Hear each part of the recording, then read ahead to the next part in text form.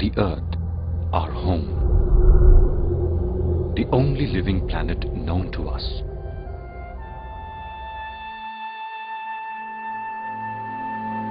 For millions of years, life has flourished here.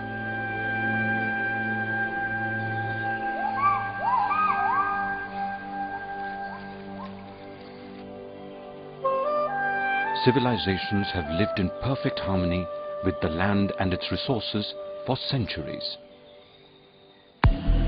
But now, this balance is tipping. The world is witnessing a disruption of its natural cycles.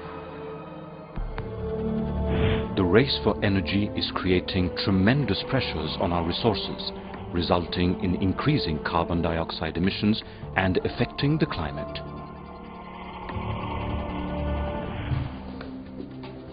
India, one of the fastest developing economies today, is also among the nations consuming a significant amount of energy. With the targeted annual growth rate of over 8%, India's electricity demand is expected to rise by 4 times over 25 years.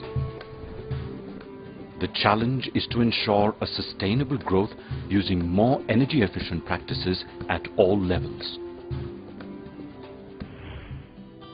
Experts believe that with the implementation of available energy efficiency technologies and renewable energy, India could reduce its electricity demand by 20 to 30%. The Energy Conservation Act of 2001 was enacted by the government to catalyze an energy efficiency movement and promote energy conservation in the country. BEE, the Bureau of Energy Efficiency, was established to formulate policies and strategies to help reduce the energy intensity of the Indian economy. Particularly to address those areas where market failures are constraining the growth of energy efficiency. That's where BEE has been mandated a role through the Energy Conservation Act, and that's where BEE sets out to, through public policy interventions.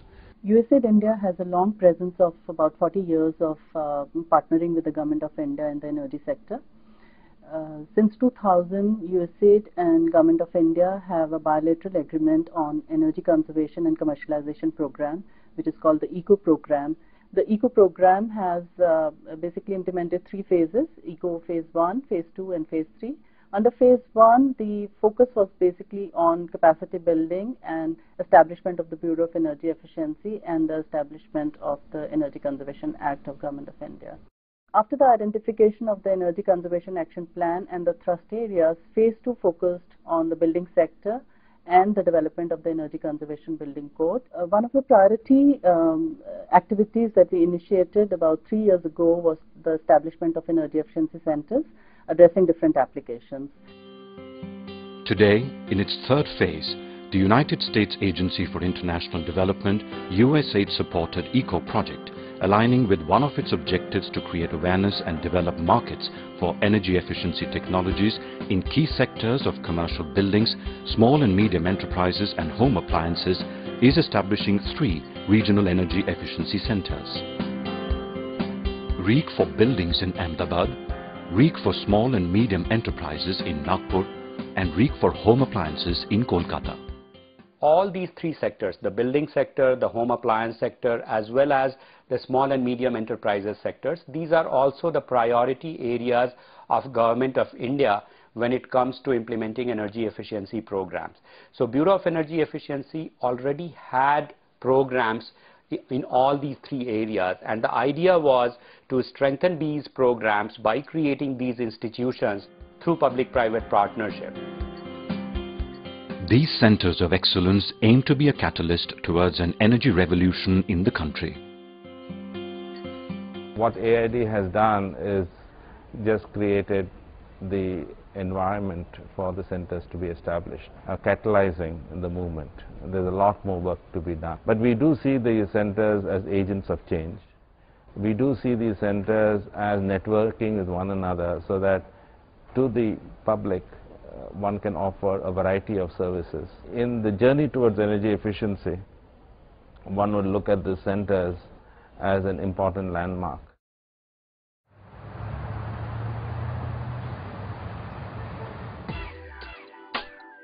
India, one of the fastest developing nations in the world today, is witnessing rapid construction, leading to an unprecedented increase in space and energy demand. Estimates reveal that the demand for commercial floor space is increasing at an average rate of 7%, creating a need for an additional 650 million square meters by the year 2020. More constructed space would mean more demand for energy and added pressure on our already scarce resources. In 2007-2008, a 9.9% deficit in the electricity supply was recorded with a peak shortage of 16.6%. The challenge for India now is to secure its growth and also achieve high energy efficiency to meet the increasing energy demands through sustainable practices. There is an urgent need for high-performance buildings that can replace energy-guzzling structures, consuming minimum energy with least amount of pressure on natural resources. Regional energy efficiency centers could play a critical role in making this a reality. There is a very important role that has been charted out for institutions with centers of excellence. They can also provide guidance in increasing the awareness about uses of different materials, and they can focus their energies on re-establishing the relevance of the traditional decision-making processes for making buildings of any scale, any nature, or any complexity. With these objectives in mind, Center for Environment Planning and Technology, CEPT University at Ahmedabad, has been identified to house the Regional Energy Efficiency Center for Buildings. As regards building and having energy efficiency in building, this is the first of its kind of a laboratory in the country. Our state is going to be there promoting this cause, and we are sure that this will give a new direction to the country. The commercial sector consumes 8% of all electricity produced in the country, which has been growing at an average of 13.5% over the last 4 years. According to benchmarking studies by the Bureau of Energy Efficiency and USAID-supported Eco3 project, a typical air-conditioned office in an urban area consumes nearly 260 kilowatt-hour square meter in a year, of which 40 to 50% is used in air conditioning, 20 to 35% in lighting, and 20 to 35% in other systems and equipments. Energy audit of several buildings reveal an energy saving potential of 20 to 40%. This could ease the pressure on our resources tremendously. Energy efficiency technologies harnessing this potential will be demonstrated in the REEC. The building itself will function as a living laboratory. Building will be demonstrating online how much energy it is using for making people comfortable, how much energy it is using in the lighting system, how much energy it is using in equipments and other things. At the same time, building also will have an area which is more like an exhibition area. The upcoming REEC building is being funded by the Gujarat government with technical assistance from the USAID-supported Eco3 project. Using an integrated design process, the aim is to achieve a net zero energy building. Minimum use of glass, minimum use of artificial materials, minimum use of materials which take a lot more energy to produce. I think those would be our criteria. And large reliance on natural things. We think that our RIC, the Energy Center, is going to be one of the first models in the country, and perhaps it will become a model for other parts of the world. To enhance knowledge of building envelope and for testing of building materials, REEC will house an advanced building envelope energy performance laboratory with state-of-the-art equipment supported by MNRE, Glazing Society of India and USAID-supported Eco3 project. A laboratory focused entirely on energy simulation will also be housed in REEC. This instrument is a sophisticated instrument. It is used to characterize the glazing, or what we can say that the building materials, particularly glass. This is another instrument called FTIR. Here we measure the reflectance of the same sample but in the mid-IR range. This is another instrument which measures the thermal property of the building materials, particularly the insulating material. Today in India we use a lot of modern building materials, modern systems, modern methods of putting up our buildings. And like in any other developed country, you need to have products which are up to a particular standard, products which are independently certified, and products which are therefore reliable for the end customer. The BEE, Bureau of Energy Efficiency, wholeheartedly supporting us, pushing us all the way, because they see in GSI a wonderful method of implementing the ECBC, because once they want to go for making ECBC mandatory, they need to identify a third party which is able to certify the products, and GSI can perform that role.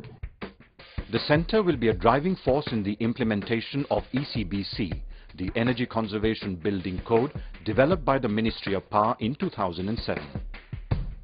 The energy efficiency centers also provide a ground, a space for the proving of energy efficient products, and therefore for their large scale dissemination through people seeing them and believing in it. REEC will also work closely with BEE and the state government to formulate energy conservation policies and initiatives. Since we work with the state government very intimately, we would like to develop policy options for them in introducing measures which may become compulsory in building bylaws or building regulations. Targeting educators and professionals, builders of the future, the centre aims to bring about a change through programs such as Train the Educators. Energy simulation is a computer application that provides a lot of flexibility to architects in terms of designing a building before it is actually constructed. It allows them to look at the interactive effects taking place between various building systems. For instance, an architect can experiment with a particular glazing type and look at the daylighting implications, as well as look at the amount of cooling load that will result from the selection of that glazing. CEPT is going to be developing training programs for both professionals as well as educational curriculum material that can be used in other architectural colleges and institutes, and that can help in creating this next generation of professionals who will be better equipped to undertake the challenge of sustainable building design. Collaborating with architecture schools and research centres across the nation is the first step towards achieving this. REEC Ahmedabad, an example of a multilateral collective effort, will work with various stakeholders, proving an impetus to the green building movement in the nation. These centers are really instrumental in promoting energy efficiency throughout India. The centers and the project really are examples of the best way to work collaboratively together. You've just heard from a number of Indians who are working in those centers and on this project. You've heard from the Government of India officials. You've heard from other USAID officials. You've heard from teachers and students and businessmen and businesswomen. And you've heard from experts and management experts. You've heard from leaders of industry associations. Their voices tell the story.